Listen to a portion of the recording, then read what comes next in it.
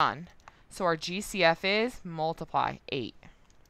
Our GCF is 8. And then look at our x's. What's the smallest exponent? We have 3, 2, and remember when there's nothing there, it's 1. So our GCF is 8x. Divide everything by 8x. Divide, 8 divided by 8 cancels. X cubed divided by x is x squared minus 24 divided by 8 is 3. X squared divided by x is x plus, remember, x over x cancels out, and you're left with 4. Parentheses, put your GCF on the outside. Okay. So remember our steps. We find the GCF, divide, put your answer in parentheses and your GCF on the outside.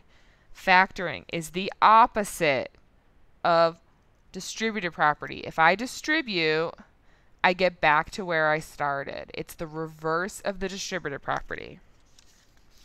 All right, so now let's do the summary. Let me zoom in for this. So this might help. Instead of steps. To factor a binomial, I first find the GCF. I then divide the polynomial or binomial, I'm going to put polynomial,